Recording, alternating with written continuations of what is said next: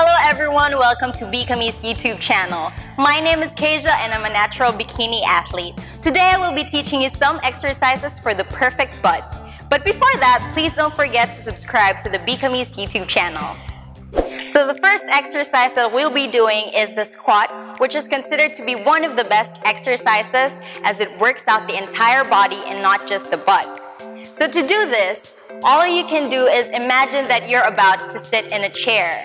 Then you stop, then you go up, stand straight, and then go down again, and repeat this for 12 repetitions and do 3 sets. So our second exercise is the lunge. You're gonna stand with your feet 12 inches apart, then you're gonna step forward with your right feet 2 to 3 feet away from your left foot. Lower your left leg until it's 2 to 3 inches away from the floor. Then slowly return to the starting position. Then do it on the other leg. For this one, you'll be doing 12 repetitions and 3 sets. And that's how you do a lunge.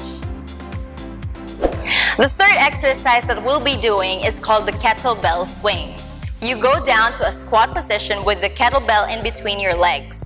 Then stand back up with the kettlebell in front of you, then go back down. Bend your knees a little and push your bottom or your butt a bit backwards. Remember that for the kettlebell swing, you do not use your arms, but you push your hips forward, and that's where the force will come from. Don't forget that when you reach the apex, you have to squeeze your butt. We'll be doing 20 repetitions, and that's how you do the kettlebell swing. Our fourth exercise is the straight leg glute brace. For this one, you get on all fours on a mat with hands under your shoulders and knees under your hips. Lift your right leg and squeeze the butt.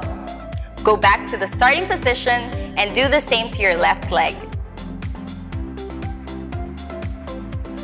Our final exercise is called the hip thrust. You have to set yourself up against a bench or a chair. Place your back against it, pressing through your heels and firing your glutes. Lift your hips off the floor. Your weight should rest on your heels and your upper back, not your toes or your neck and cervical spine. Extend your hips until they form a straight line with your knees and shoulders. Make sure the end range of motion comes from the hips, squeezing the glutes together at the top of the movement, and not from your back. And that's how you do a hip thrust.